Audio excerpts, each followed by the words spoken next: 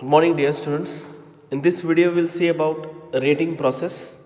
In the last video we have started a fifth module of IBFS, that was credit rating, and we have seen meaning and definition of credit rating and features or characteristics of credit rating. See, credit rating has a different process compared to any other financial process. So in India, credit rating is done mostly at the request of the borrower or issuer. When any of the borrower who is taking any loan or the issuer who is going to provide a loan, whether he is an institutional investor or individual investor who is investing huge amount, or a companies, the credit rating will be done. The borrower or issuer company requests the credit rating agency for assessing a ranking to proposed instruments, right?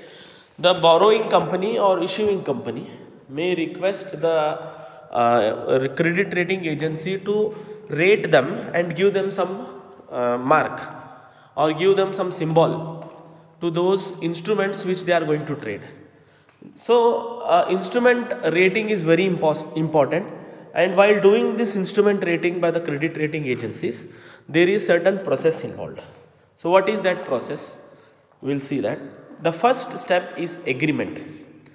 So without agreement between the parties, between the related parties, there is no process involved.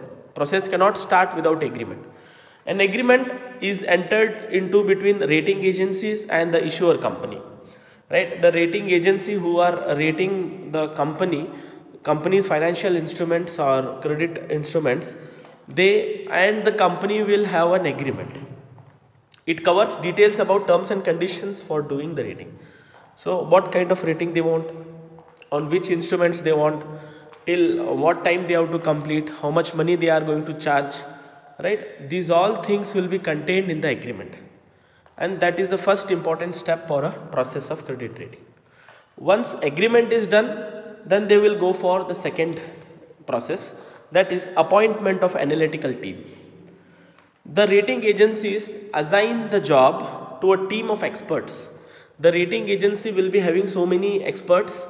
They will bring an expert from the different areas which they have been appointed, and they will be given a task that you have to do a rating of this company, those experts. The team usually comprise of two analysts. There will be two analysts in the rating agencies who have expert knowledge in the relevant business areas and is responsible for carrying out rating, right? Two analysts who have a lot of experience, worked in the different companies, different fields, and they will be rating your company, and they will be analyzing first your company for few days, and then they will be rating your company. Then obtaining information. The analytical team who have been appointed by the rating agencies, minimum two people, they required information from the client or a company, and studies company's financial position, such as they study about your cash flow statement, nature of the business, basics of the competition, market share of your company, operating efficiency arrangement, market track cost, cost structure, selling and distribution record, electricity, labor situation, etc. They will study each and every details. In simple, if we can call it as, they will study your financial, non-financial details. They will study your other related aspects of the company. Those both financial, the analyst, they will study in detail. So after getting all information, they will gather all information first. Then meeting the officials. Then they do is that to obtain the clarification, if they required any clarification, they have collected all data. Analysts have collected all data. They have collected data about your cash flows, they have collected data about your profit, they have collected data about your labor records, they have collected data each and everything about your market share. Then if they need any further clarification, further knowledge, clarification and understanding the client's business and analyst team, the team, both the people or even more people involved in that, they will visit and interact with the particular person with whom they want clarification, right? Suppose they want clarification in the balance sheet, or they want clarification in the particular cash flow.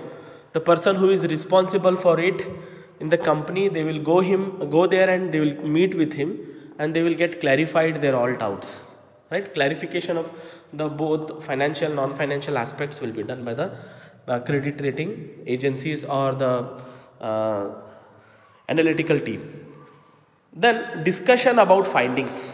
After clarifying all those things, what they do is, after completion of the study of facts and their analysis by the analytical team, the matter is placed before the internal committee, which comprise of senior analyst, and opinion about rating is taken, right? They will have a discussion. The analytical team, they will study, they will get clarification, and then everything will be gathered, discussion will be made. The analytical team will discuss with their seniors, who will be very senior analytic. So he will analyze again further. Then meeting of rating committee. Finding of internal committee are referred to the rating committee, which generally comprise of few directors and is the final authority for raising rating. So after getting this all, there will be some different rating committee. In rating agencies, there will be some rating committee. So these all records collected by the analyst will be given first of all to the senior analyst, and senior analyst, what he will do, he will take this all data to the rating committee. Then rating committee, they will be consisting of some directors, and they will be consisting of final authority who will be assigning rating, who will be giving a rating to the company, or who will be giving rating to the client or issuer. Then communication of decision. After giving the information to the final committee, the final committee will communicate a decision. The rating decided by the rating committee is communicated to the requested company. The company, the rating decided by the final authority, if whatever rating they have given, like maybe A, B, C, that rating will be communicated to the company that this rating you have got. Then information to the public. Whatever rating they have got, the rating company publishes the rating through reports and the press. The company is going to publish that report in their website, in the journals, in reports, in press, in magazines, in newspapers. So that particular rating with the rating agency's name will be published in the newspaper, in the website, etc. for the publicity purpose. Then finally, revision of rating. On the issuer, company has accepted the rating agency is under an obligation to monitor the assigned rating. The rating agency monitors all the rating during the life of the instrument. Till the life of that particular instrument, it is a job of the rating company, the agreement, when if it is done for 5 years or 4 years, each year they have to go on studying it, and they should study about market share, they should study about their profitability, solvency position. Then they should go on changing the rate as and then when it is required.